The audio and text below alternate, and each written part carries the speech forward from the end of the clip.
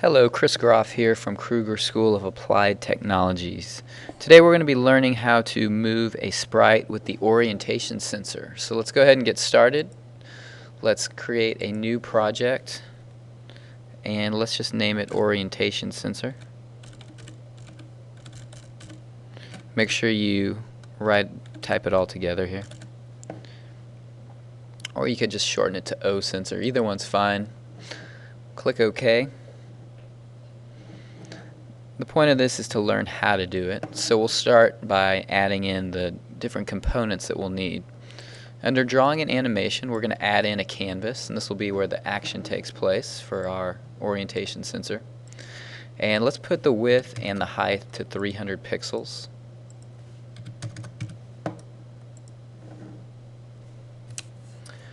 We need to add in an image sprite, so you want to make sure you drop it on the canvas here.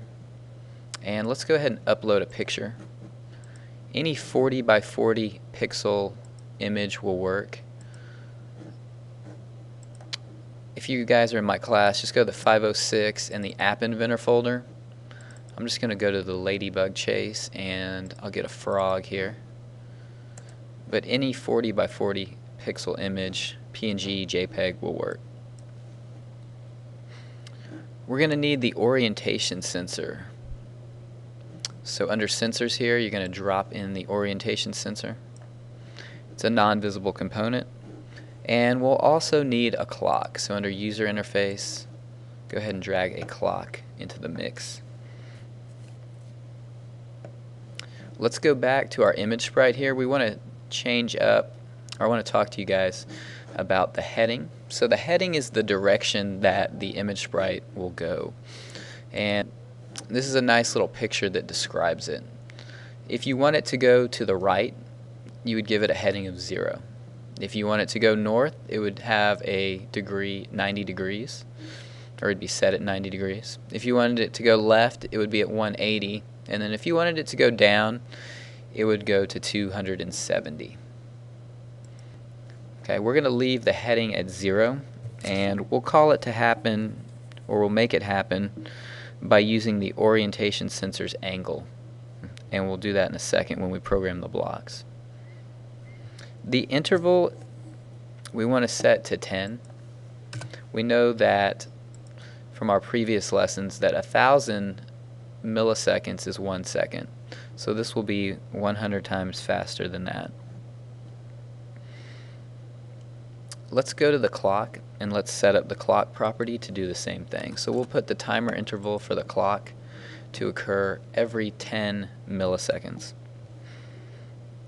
Once you guys have that part set up, once the components are added, let's go to the blocks, and what we're going to do is create a procedure for this to happen. So we want to select the top one, and let's name it move. And we want it to do two things. We're going to go to our image sprite here, and we're going to set the image sprite heading.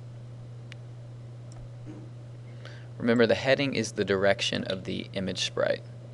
So we're going to set it to the orientation sensor's angle. So we'll go under orientation sensor and we'll select angle.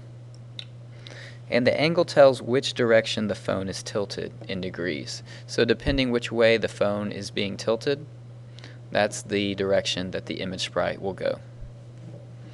We're also going to set the image sprite's speed. So let's go to set image sprite.speed.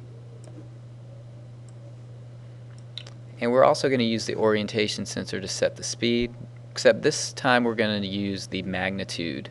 So orientation sensor.magnitude. And what the magnitude is it's the number indicating the amount of tilt. So how much the phone is being tilted. Okay? And we're actually going to go into math here, and we're going to use the multiplication. Let's drag this down into this first socket. So we're going to take the magnitude, the amount that the phone's being tilted, and we're going to multiply it by a value. And let's set that value to 100. Okay. Now it won't work yet because we have to call the procedure to happen, and we're going to do that with the clock. So we'll get the clock, we'll get the block that says when the timer goes off, do this, and we want it to call the procedure. So we'll go to procedures and we'll get the call block for move, the procedure we just set up. Okay, so now what you can do is play around with it. You can always adjust this number here if you want it to go faster or slower, and you've just set up an image sprite moving with the orientation sensor.